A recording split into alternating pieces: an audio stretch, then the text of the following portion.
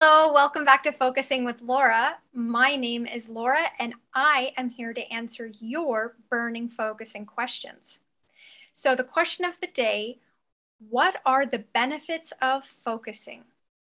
So, focusing is a very broad purpose skill, and the benefits are quite diverse as it spans between many different sectors. It isn't intended for one single purpose, but for many. In my courses, I teach you how to do focusing, and then you can use it whenever you need it for the rest of your life. Wow.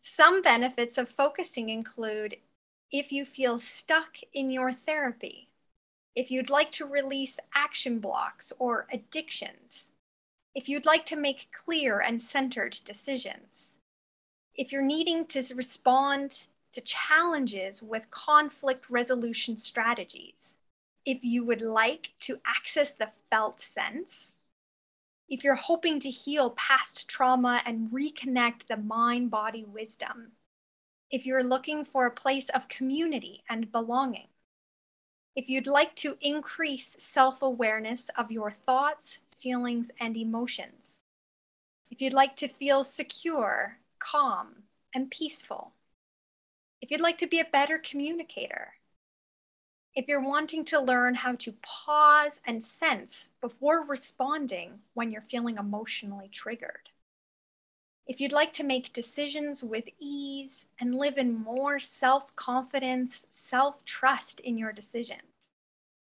please watch my other video which speaks to the applications of focusing around the world.